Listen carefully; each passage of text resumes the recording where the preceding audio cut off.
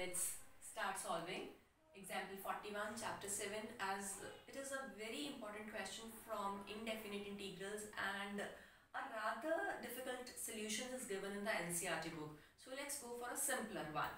First of all, let us take integral I as under root of tan x plus under root of cot x dx. Let's simplify it in the terms of sin x and cos x and then take the LCM.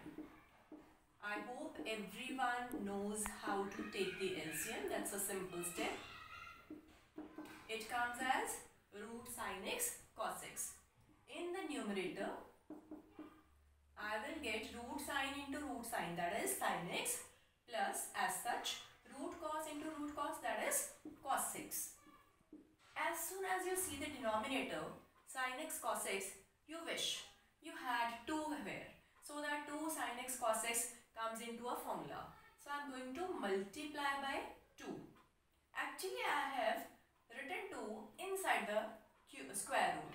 That means I have to multiply with root 2 to balance it out.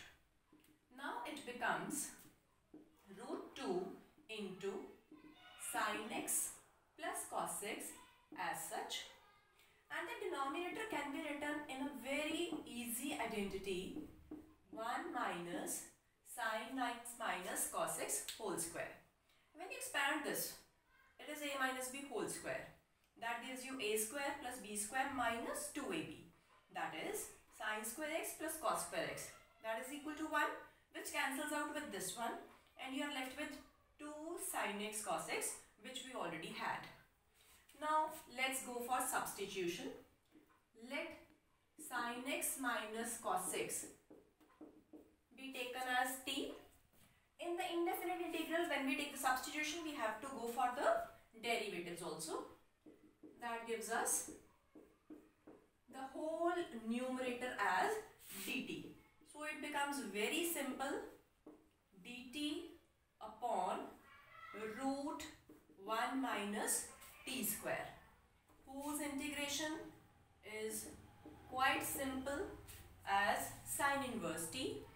And since we are working in an indefinite integral, so we have to add the constant of integration also. Let's put back the value of t as sin x minus cos x, and that is your final answer.